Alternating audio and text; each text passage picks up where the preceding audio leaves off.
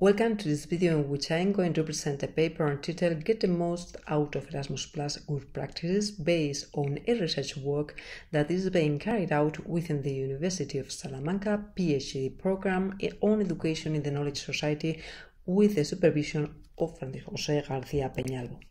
Let's start with a few information related to the investigation. Through this research work, we are looking for good educational practices that have worked adequately in a group of European projects catalogued as good practice or success story and linked with e-learning and information and communications technologies, ICT. This presentation focuses on how the research is evolving, so the current state, the progress made in the analysis, and the data analysis carried out so far. Regarding the methodology for this research, it follows the guidelines specified in systematic reviews of research projects, which implies 4 stages: study definition, screening definition, project selection, and analysis, and presently we are undertaking the analysis phase. Let's go on to review the instruments used for gathering all the data for the analysis. The first step has been to retrieve data of the selected projects from Erasmus Plus Projects Results platform that allowed us to get many useful data that could help to know better what make those projects successful. The second step for the analysis was a survey already analyzing previous articles. The survey is divided into 6 sections regarding the main factors that could help the projects to be classified as good practice, the use of ICT in those projects, and their sustainability along the time till today. The third step for the analysis was a semi-structured interview with projects that met those requirements. The first was to know to what extent and in what way teachers and students were involved. The second one was the usefulness of the results achieved in the project and its materials beyond its completion. And the third, their use in the pandemic. In this slide, you can see the stages for the interview.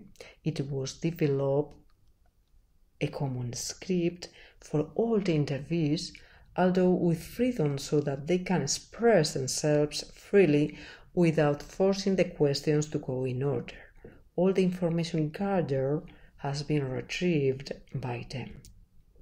The fourth step for the analysis is developing 2 focus groups, one of school education and another one with the rest of the educational fields.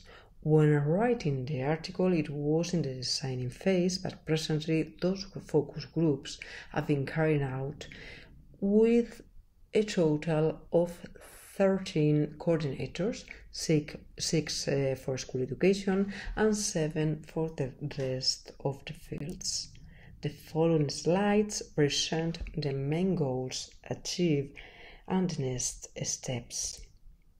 This slide presents the number of projects involved in the different stages from the very beginning, with 1,144 projects related to e-learning and or ICT, to the 22 that accepted to participate in the interview phase. Some preliminary analysis of the data gathered through all these steps have been done and published in different articles. Regarding the main success factors detected so far, we can highlight a good analysis of the real needs of students and or teachers to tackle innovative topics with real incidence, impact, and use in the institutions involved, to adapt and integrate the project in the teaching process, which is very important, and a good quality and stable relationship with most of the partners.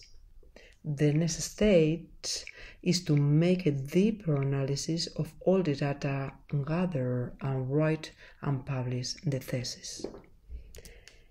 Thank you very much for your interest, and I'll be very happy to reply any questions that you may have regarding the paper. Here you can find my contact details.